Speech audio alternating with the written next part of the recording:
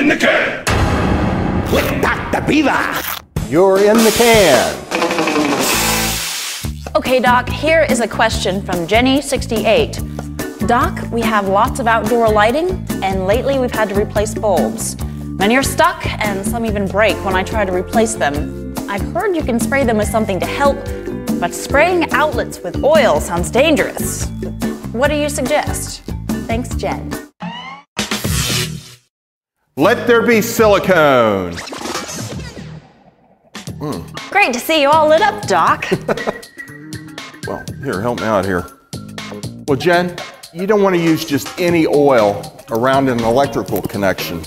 You want to use the right tool for the job. You want to use silicone for waterproofing connections, keep ground fault circuit interrupters from tripping when moisture gets in. Also, protects the connections and keeps them from corroding in the wintertime. And you can also use it, for instance, on the base of a light bulb. So you'd apply some of the silicone to the bulb base, smear it around, let it dry, and then you can just screw it right in.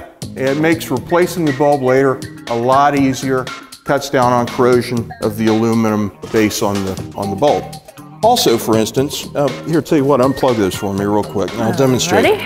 You can waterproof a connection like for these Christmas lights. You spray some silicone into the socket, and that keeps moisture from getting in. Now you can plug your lights in.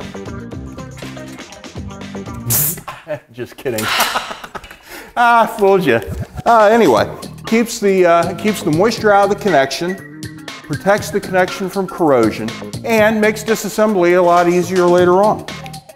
So, once again, you don't want to use just an oil. Use a silicone spray for waterproofing electrical connections. And once again, it's the right liquid wrench tool for the job. So thank you, Jen, for that question. That was a great question, right, Doc? If you have a question, go to tinkernation.com. If we use your question on the show, we'll send you a t-shirt and some really great stuff. In the can! With Dr. Beaver!